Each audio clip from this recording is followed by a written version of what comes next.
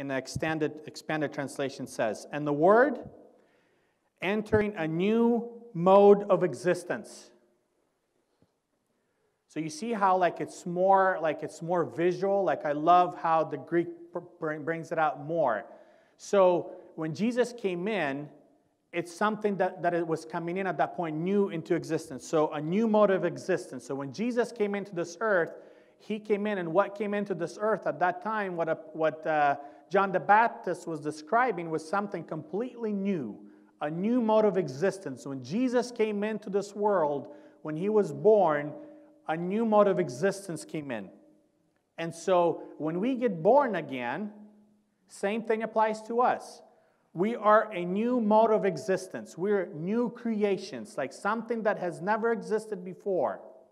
Something that does not exist in the normal worldly realm. When you get saved, when you get born again, you become as Christ, this new mode of existence.